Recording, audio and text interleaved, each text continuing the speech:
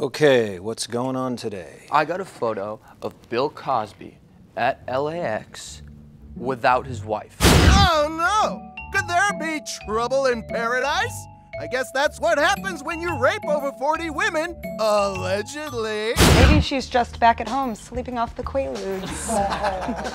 Seriously though, is there anybody who doesn't think he's guilty at this point? It's like saying OJ didn't do it.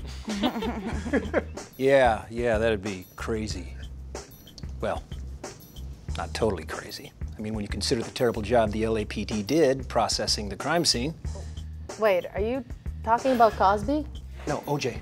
I'm talking about OJ. I mean, it's just there are a lot of people who are really quick to second guess the jury, and you know what? They weren't there. They didn't spend 11 months reviewing all the evidence like we did. Boss, are you telling us you were on the OJ jury? Aw, if it isn't our very own Murray. Order! Order in the court! Boss, you really think OJ was innocent? We didn't find him innocent, we found him not guilty. That's a very important distinction. Our job was to determine whether or not the prosecution had proved its case beyond a reasonable doubt. Judge Ito was very, very clear about that. And I think if you look closer at the evidence... Yeah, but what about the evidence with the glove that was Goldman? Identical to the one found outside the guest house where Kato Caitlin was staying. Okay. I guess hindsight's 20/20. But you know what? It wasn't so easy at the time.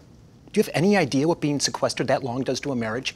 I know that is when my first wife started cheating on me, but I did it because it was my civic duty. And how am I repaid? I am treated like a monster. Mark Furman, now there is a monster.